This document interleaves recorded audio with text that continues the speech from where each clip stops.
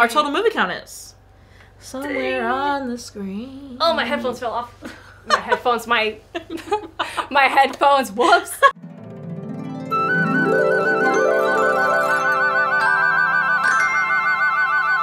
Welcome back to Every Disney Movie Ever. My name is Jess and I'm watching Every Disney Movie Ever. Today I have Selena! Celsa 1013 for those who don't know, and today we're going to talk about the Brave Little Toaster. I'm trying a new guest format, so I'll be giving you all of my like crazy information, probably by myself unless Selena wants to try some of them. And then at the end, Selena and I will come together and talk about the Brave Little Toaster. The Brave Little Toaster is a 1987 animated television / straight-to-home video release. It's very complicated. I will talk about it later. It is directed by Rees, who is best known for Tron, Back to Neverland, Space Jam, and this. Directing animators include Cartwright, Rees, and a little unclear because everywhere online said John Lasseter was a directing animator, but in the film, the three directing animators are Cartwright, Rees, and Joe Ranft, who also wrote the film. John Lasseter is not given a directing animator credit in the actual film, so I think we're gonna go with Joe Ranft. Cartwright is best known for Aladdin, Beauty and the Beast, Fox and the Hound, and Shrek. Rees is best known for Aladdin, Beauty and the Beast, Alvin and the Chipmunks, and this. Joe Ranft is best known for Toy Story 1 and 2, A Bug's Life, and Cars. The film was edited by Donald W. Ernst, and he is best known for Spirited Away, Fantasia 2000, Aladdin, and Homeward Bound: The Incredible Journey. The music is by David Newman, and he is best known for The Nutty Professor, How to Lose a Guy in 10 Days, Scooby-Doo, and The War of the Roses. The film is written by Rees and Joe Ranft, both of whom I covered earlier in the video. The film is based on The Brave Little Toaster, A Bedtime Story for Small Appliances by Thomas M. Disch. The novella was released in 1980 and the novel released in 1986. Shall we compare? The story begins by describing 5 minor home appliances and giving them each a personality. The appliances have grown accustomed to seasonal use and only seeing their master every Labor Day. After 2 years, 5 months, and 13 days without seeing the master, the toaster suggests that they need someone to care for. He tells the story about an abandoned dog who found his master from miles away. They plan to do the same and must find a power source for Hoover. However, electricity is dangerous. They rig an office chair with a car battery, and Hoover then pulls the appliances on the office chair through the forest. They rest in a meadow on the first afternoon where a daisy falls for its reflection in the toaster's chrome side. At night, the blanket makes himself a tent to protect the others. The next night, they meet a pair of married squirrels who ask what gender they are. They aren't. The squirrels make some inappropriate jokes that no one finds funny. I am so obsessed that the appliances don't have genders in the book. Wow. I love that representation. We are here. During the night, a storming blanket is thrown up into a tree where it is stuck until the next morning when the squirrels help get him down. As a thank you, Toaster roasts some nuts for the squirrels, and Blanky keeps them warm. As they continue their travel, they approach a river where Hoover has a panic attack, and Toaster helps calm him down by doing sweeping vacuum motions. He has an anxiety attack. Toaster helps him calm down by the equivalent of breathing. I'm obsessed. They make a plan to follow the river until they find a bridge to cross it. However, on the way, the chair gets stuck and turns over and loses a caster. They begin searching for the caster and find a boat. Hoover exclaims they are now going to use the boat to cross the river. Toaster stands up to his friends, saying that would make them no better than pirates, and they all climb into the boat. As he continues to argue with them, the owner approaches and takes all of the appliances with him. The man takes all of these appliances to his workshop at the city dump and deems every appliance junk except the radio. The appliances pose as a ghost to scare the man, and it works, and then they escape in a buggy to their master's house, which is only a mile from the city dump. At the apartment, the appliances reunite with their friends, who explain that the master now has a mistress who doesn't like the cottage because of her hay fever. They also explain that the master intends to sell the cottage and all the appliances inside. All 5 appliances are advertised on the radio and said they must be kept together for sentimental reasons. A woman comes and trades 5 kittens for the 5 appliances, and the mistress says she will keep the 5 kittens and take more antihistamines, and the 5 appliances get to live out their days happy and fulfilled with their new master. The end. It's a bit different than the movie, I'd say. I think the movie's a lot darker, which we will get to. But this book, I think, does a really good job of showing how to cope with anxiety and the appliance being genderless. Hello, I'm obsessed with that. And in this book, I feel like the toaster is brave because they stand up to their friends and they suggest finding their master in the first place. The toaster didn't have to do any spectacular act of stereotypical bravery in order to get the title, The Brave Little Toaster. They just stood up to their friends and comforted their friends and suggested finding their master, and that's what made that toaster brave. The film stars Deanna Oliver, Jon Lovitz, Timothy Stack, Timothy E. Day, Thurl Ravenscroft, Phil Hartman, and Wayton Kaatz. Deanna Oliver plays Toaster and is best known for Animaniacs, Casper, Hot to Trot, and This. Jon Lovitz plays Radio and is best known for A League of Their Own, Loaded Weapon 1, Hotel Transylvania, and Saturday Night Live. Timothy Stack plays Lampy and is best known for Back to School, Son of the Beach, My Name is Earl, and This. Timothy E. Day plays Blanky and he's best known for TJ Hooker, Rags to Riches, and This. Thurl Ravenscroft plays Kirby and he's best known for The Aristocats, 101 Dalmatians, Home Alone, and This. Phil Hartman plays Air Conditioner and is best known for News Radio, Jingle All the Way, Small Soldiers, and So I Married an Axe Murderer. Wayton Kaatz plays the Master and he's best known for Pinky and the Brain, Tiny Toon Adventures, Bill and Ted's Excellent Adventures, and This. Disney purchased the film rights to this movie in 1982, and John Lasseter and Glenn Keane had just finished a 2D/3D, like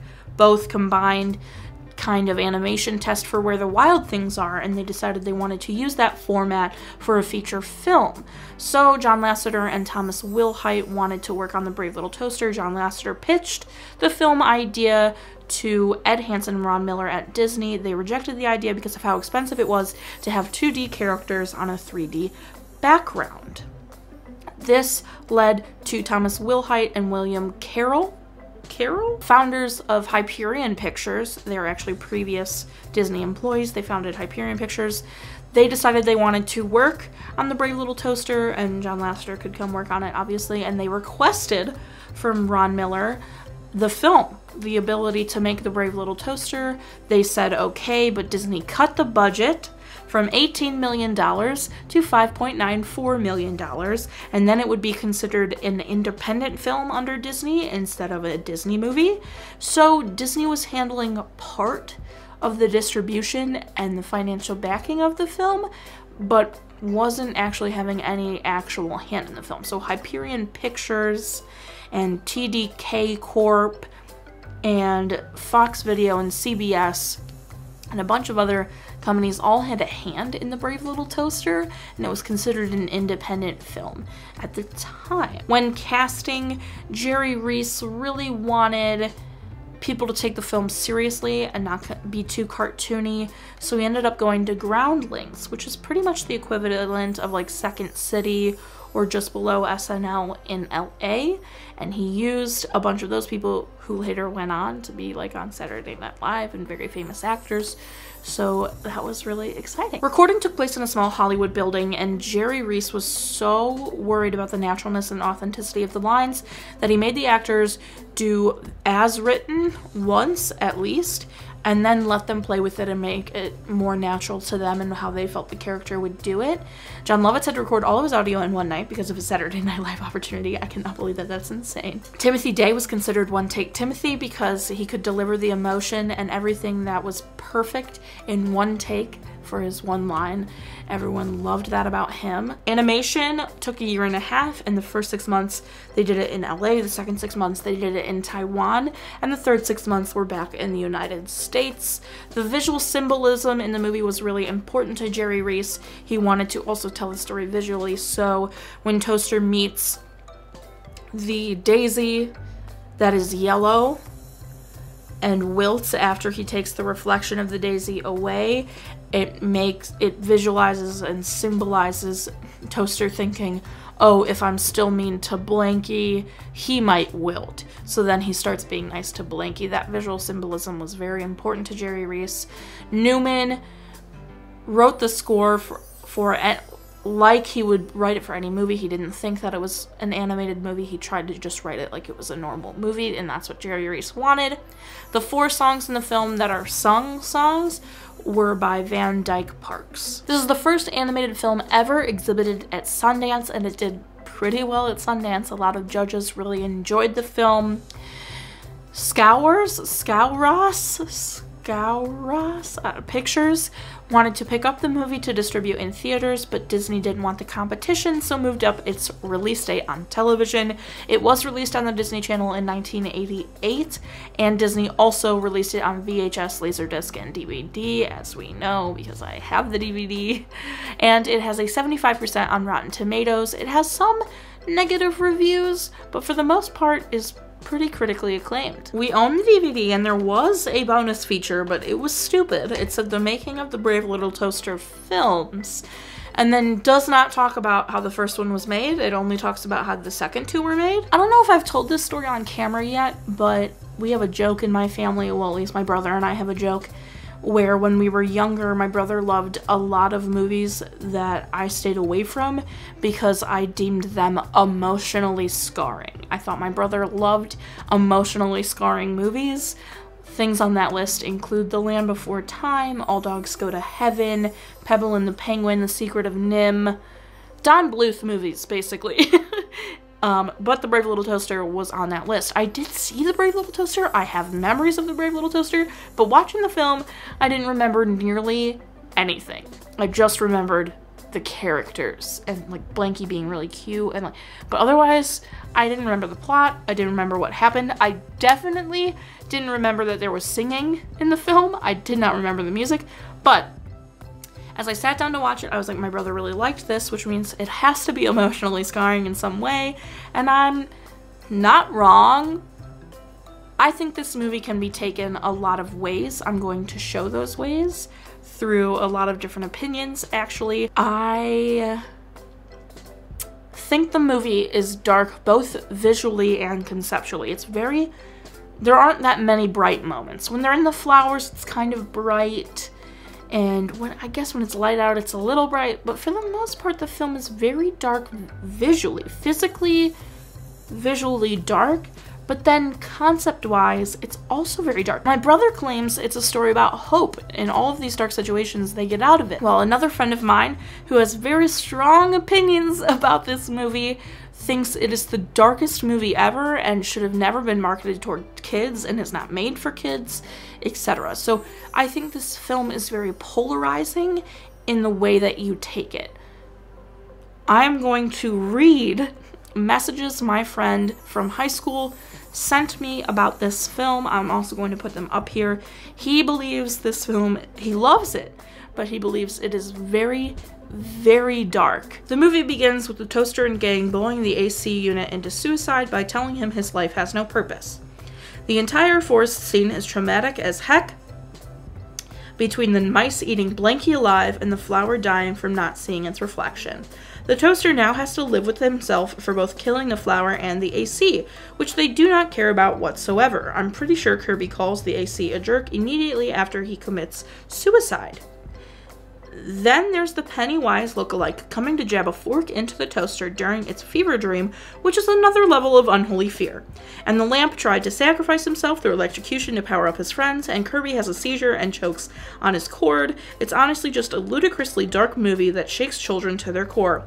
And not to mention Blanky's line, which still haunts me to my core, the toaster pleads with the equivalent of a 6-year-old child to save himself, and Blanky just stares him dead in the eyes and says in the most calm voice, "I am not afraid."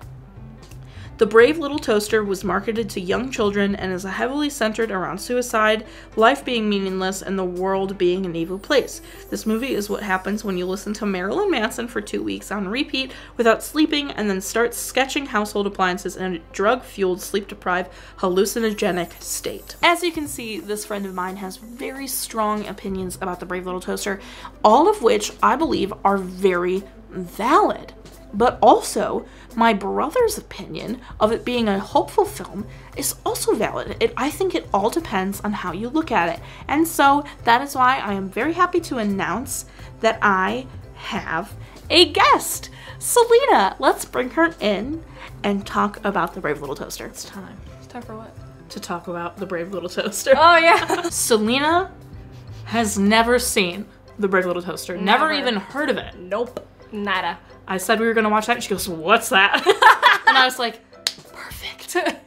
Because I, as I've discussed, have seen it, but don't really remember it. And then the two people's opinions I have have seen the movie plenty of times. So now I'm very happy to have an opinion who's fresh. She watched it literally a couple hours ago. Yeah. We ate before we came here.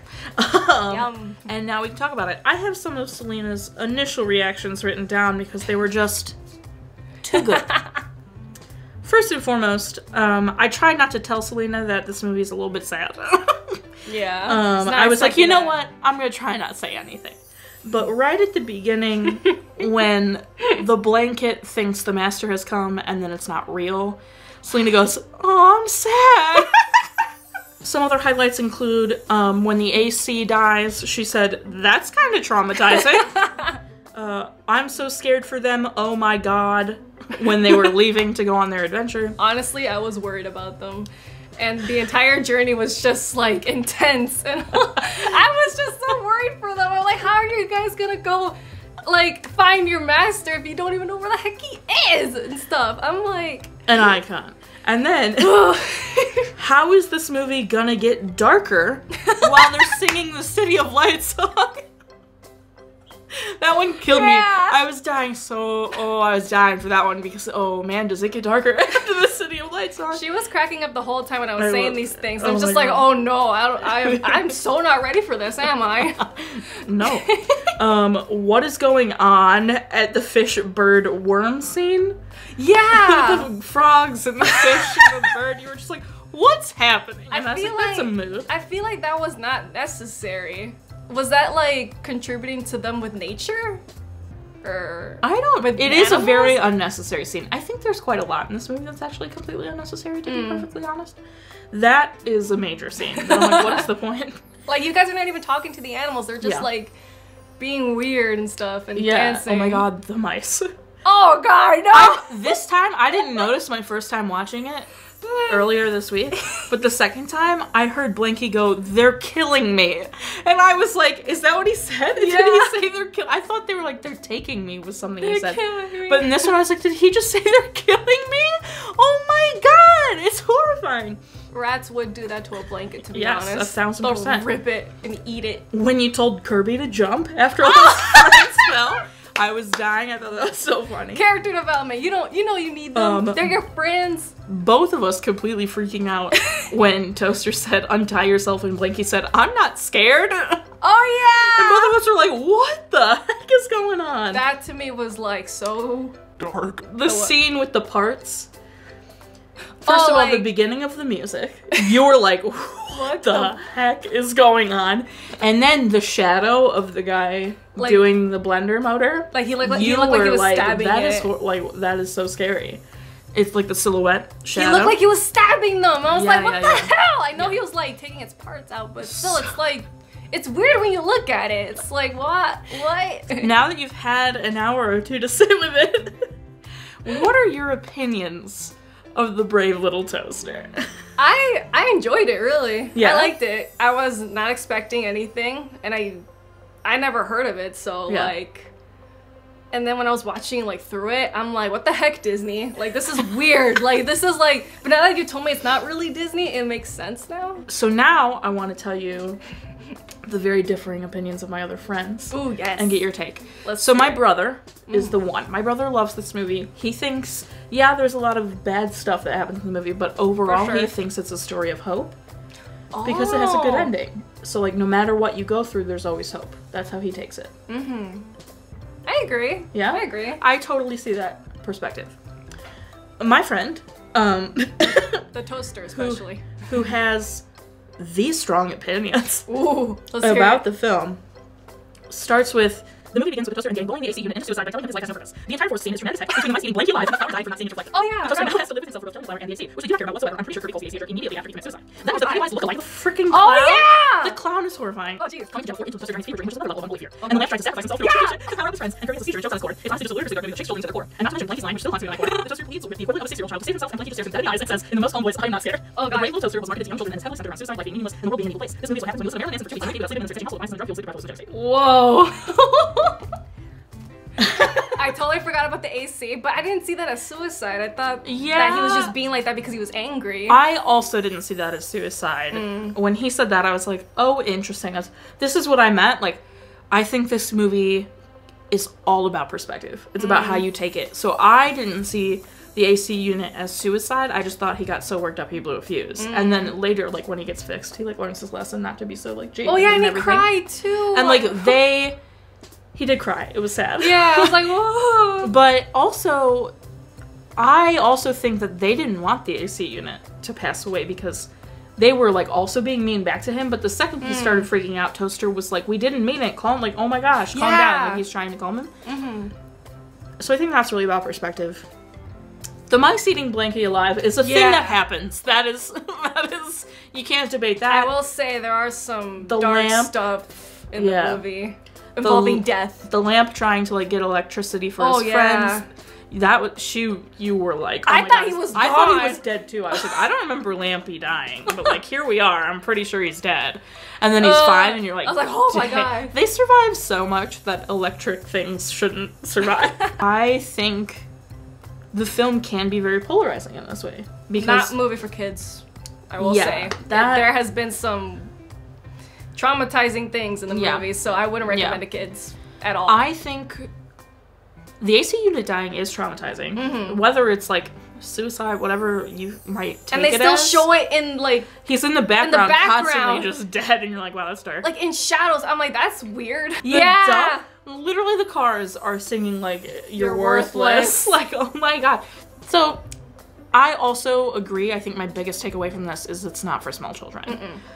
Not at all. Nope. I think my high school friend is correct in that it's not for children, but I also think my brother's correct in saying it is a story about hope, because after all of that, it is a happy ending. So everything they went through, a lot of almost crushing, almost drowning, almost getting eaten alive, almost everything, they still got where they were going. It was and worth they had it. hope. Yeah, it was exactly. Worth it. As someone who just watched it for the first time, do you have, like, a favorite part? Well, I don't know, because I'm still, like, kind of traumatized. Okay. In a good way. Like, I guess, like, I probably would have been more terrified if I watched it as a kid. Just because, like, I don't understand. 1,000,000%. I'm thinking so hard of what part I liked. It's okay if you don't have a favorite part. You just watched it, so, like... Can I say my favorite sad part? Yeah, living. I can't find a happy, like, favorite part in this, but, like, the part where Blanky wanted to cuddle and no one wanted to. I'm like, what the heck? Sad. I felt so bad for Blanky. But then later, Toaster cuddles him, and Lampy's like, what's going on? I kind of shipped them for a bit. Oh my God, because I thought there was gonna be romance when they mentioned that part. Like, Lampy was like, so what's with you and Blanky, huh? I'm like, what does that mean? Is there gonna be romance in this movie? No. I think because Wanky's so little, like, they're all like... He's a baby. Scariest part. Oh crap, there's a lot. That's true, and the mood. The part of the, I guess when Lampy was about to die. Oh, really? I thought he was gonna die. I was very, like... Okay. Because I thought, like, they were gonna show everyone, like, going little by little and, like, dying for good. Yeah, and then, like, the last one standing will be, like, maybe the toaster or Blanky. Yeah. I'm torn between scariest parts. I think either the part in the parts section, this parts song where they're, like, you know, stabbing or removing blender motors and crap. Or my other most scary part is when Master is about to get crushed. Oh, by the thing. Oh, that's God. really that scary. Was frustrating. I was like, yo. Yeah. Oh yeah, when Toaster got crushed in the... Oh, I forgot about that. The gears, yeah. To me, that was graphic. Even though I know he's a toaster, but that was graphic. It was graphic. He was, like, dying. Yeah. And but, like, you saw cars get... That whole song is, like, you're just watching car after car die. Yeah. Like, just be murdered. So, my whole thing is, like, the film is scarring, but there is a lot of death and death themes. Because, like, the blender... and the AC unit, and the flower, and the cars all at the end. Like, there's a lot of death in the film. Jesus. In the parts sequence, the refrigerator is alive, but at their house, the refrigerator was something they were going to use to travel. So, like, how come the refrigerator isn't alive? Unless it died, I don't know. Well, then they're using a corpse of their friend to move around? Oh, yeah, because it wasn't no. It didn't matter if they're plugged in. Yeah. They all had lives anyway. What about Kirby though? Kirby just couldn't like pull them being unplugged. He was still alive unplugged. Oh, okay. I'm still confused. This movie's hella dark. It's so dark. It's really dark, but somehow you come away enjoying it. Mm-hmm. I don't know how. I don't know how that much dark stuff can happen. Probably because of the happy ending. Yeah. If it wasn't a happy ending, I think both of us would have left that movie being like, no. Yeah. I'm never watching that Everybody again. dies. No one makes it to the master. Never watching that. Yeah, oh my god. Do you have anything else to say about the film? I kind of recommend it. Oh, yeah. Yeah. Teeth. I recommend this movie for adults, not for kids though. Yeah, don't let your kids Don't watch it with your little brother or sister or cousin. What do you think is an age that's appropriate? Maybe like around the teens? When I was thinking like about high school, like I thought like 13 and up. Like it should kind of be a PG-13 movie. Yeah. Maybe 11, 12, like that's totally fine. I think they're old enough at that point to know like everything's fine. Okay. What would you rate it, do you think? I would rate it a 6. Me too. Yay! 6 appliances out of 10. Yes? Appliances. Appliances. Our total movie count is somewhere on the screen. Parent death toll and cry count are still the same. I didn't cry and there were no parent deaths. There was a lot of death, but none of them were parents. Oh yeah! So true. Please, please, please, please, please follow Selena. She subscribed to her YouTube channel if you love Kingdom Hearts. Yeah. Head over there, my dudes. She is my Kingdom Hearts connoisseur. Any question I have. So you should see me text her when I'm playing Kingdom Hearts 3. I'm like, who is this? I try. What's happening? She's like, okay, this, and this. Watch this. And I'm like, wow, thanks, friend. Yeah. Also follow her on Instagram and all the shebang. She's really good at cosplaying. Thank you. She's a really talented artist. Selza1013 on everything. Yeah. It'll be linked in the description, I promise. Please click them and subscribe and follow and all that fun stuff. If you want to follow me to find out what movie I'm watching when, follow me on Instagram or Twitter. You'll find out what movie I'm watching when. I put up videos every Monday, Wednesday, and Friday. Thank you for being here. Thank you for having me again. You have to come again. For sure. For sure. You should come during celebration time. Ooh, when's that? In August, so I'll probably be filming in July. Oh, cool, yay. I'm up for it. Yay! Yeah! Thank you for being here. Did that. And, until next time, comment, like, subscribe, but I'm not sure whatever you are, so you do, and don't be the AC about it. He was kind of a jerk, but he was being bullied. That's true, yeah. Definitely the repair guy. Oh, yeah, don't. Oh, my God. Don't be the Or the magnet. Oh, God, yeah. Don't be the repair guy or the magnet.